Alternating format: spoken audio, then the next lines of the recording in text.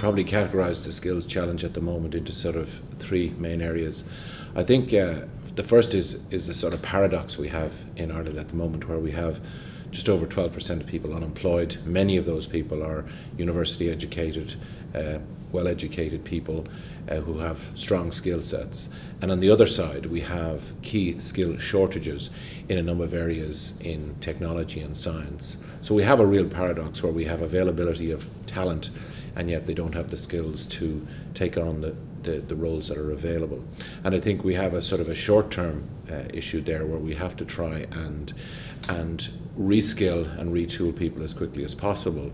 But also we need to understand that this is not a problem just for government, that this is actually as big a problem and an issue for employers.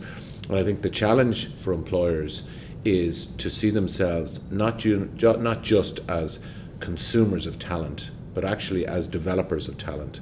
And therefore they need to have talent strategies in their own organizations which develops people on, which then can create opportunities at the lower end for those people who are well educated, third level educated, to sort of take lower roles, who can help themselves reskill and really sort of create a sort of a talent flow through organization.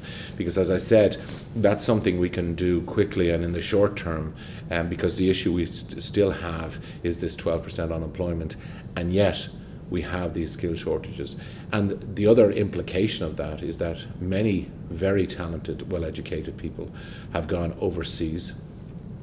And the challenge for us now is, as soon as we can and as soon as the employment situation changes and the economy continues to pick up, is attracting those people back in by very clearly demonstrating that there is opportunity and that there are more places available than when they left.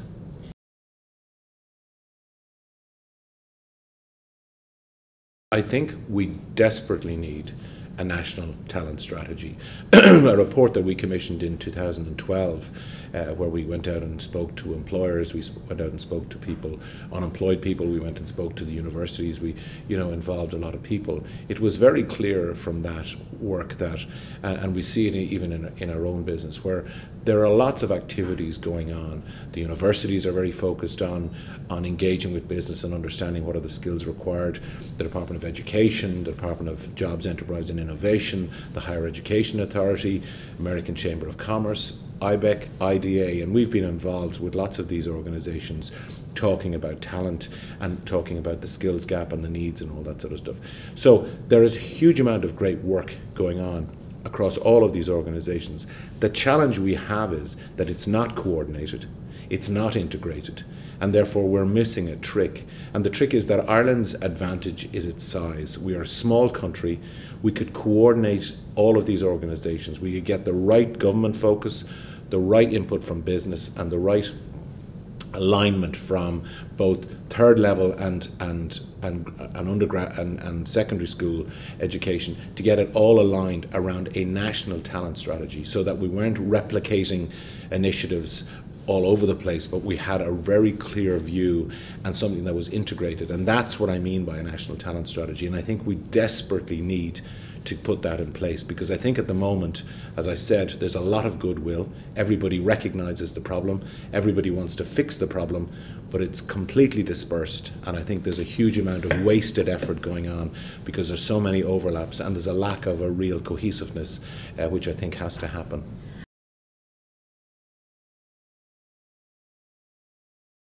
One of the lessons that we have from the past is, in the mid to late 80s, Ireland did develop a national plan, bringing together government policy, third level education and business. And that was around that Ireland would become a technology, pharmaceutical and biomedical hub for Europe.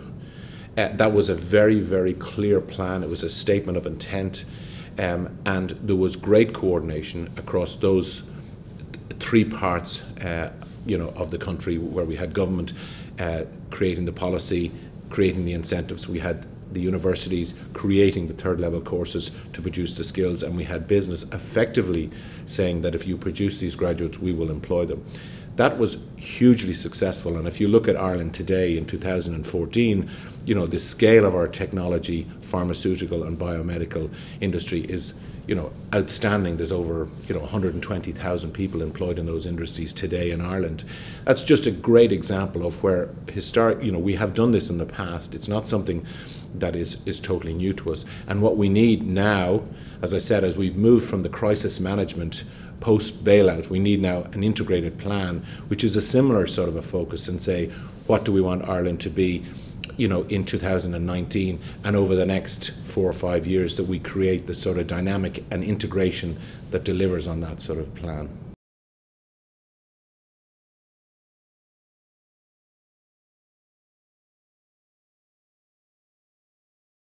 I think the whole digital sector has now just exploded in terms of the amount of activity and the amount of focus there is, and the impact it's having on just people's lives, the impact it's having on industry in terms of new business models, the impact it's having on the consumer in terms of their ability to choose, to select, to compare, and to purchase, in a way that wasn't possible before. So I think from a digital, there's absolutely. I think the whole food area is very important. I mean, the decision by Kerry Group to set up its Food Innovation Centre here in Ireland for a global company like that, I think, again, that's another very important area for the future. So they're absolutely the sort of areas that we should focus on, and really understand the skills that we require around that, because you heard said that a lot of the time we're trying to think about how we should educate our students for jobs that haven't even been created yet, and we're moving more and more into a scenario where people will have a sort of a portfolio of skills in order to do their job, that it's not going to be a one-size-fits-all, that people's being agile and flexible, being analytical and being creative will be all part of the job that they do, and therefore making sure that the sort of the courses that they're doing and the skills that they're developing give them that sort of flexibility is very important, because we live in an uncertain world, and the future is going to be even more not quite uncertain, but less predictable, and therefore we need flexibility in the skills that we produce.